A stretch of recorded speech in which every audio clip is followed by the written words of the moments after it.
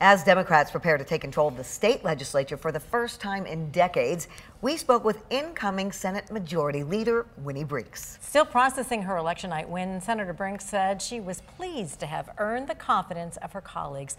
The Democratic Party is still in the process of strategizing its priorities for the next session. Now, that may include reintroducing bills that once lacked the support to pass under GOP control and fulfilling priorities voters made clear during the election with regard to the three proposals on the ballot.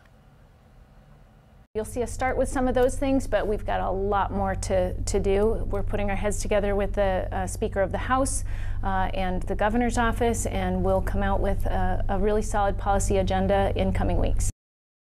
Brinks says Senate Democrats are committed to working with the Governor's office on continued economic development, supporting families and education.